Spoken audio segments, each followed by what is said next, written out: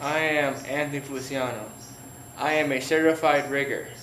The rigger's job is to inspect the rigging, know the working capacity, and to properly attach it to the load. Here I will explain a few major considerations for inspecting the rigging. Inspecting considerations. Number 1, knots and kinks reduce capacity by 50%.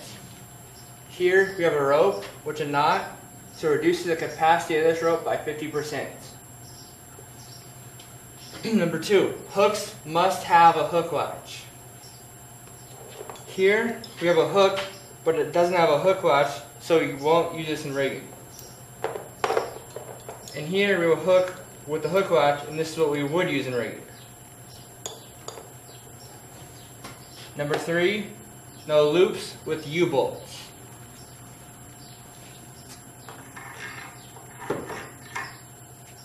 Here we have a loop with 3 U-bolts. We would never use this in rigging.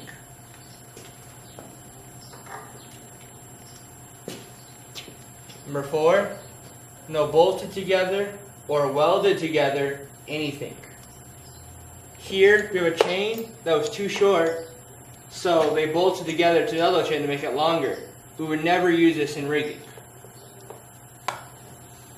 Number 5, no tears or frays in slings.